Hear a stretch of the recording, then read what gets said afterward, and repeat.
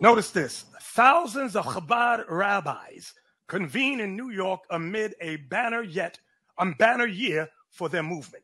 Some 6,500 rabbis from all over the world descended on Crown Heights, Brooklyn, for the first full-size conference since 2019. Raise it up.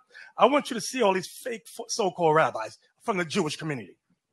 Guess what day and location they were originally supposed to go?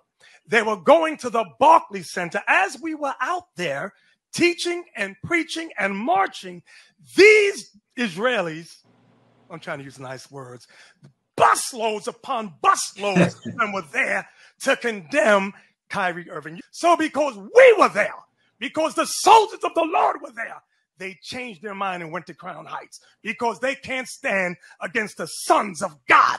So they left the unit, they left the area and went to Crown Heights.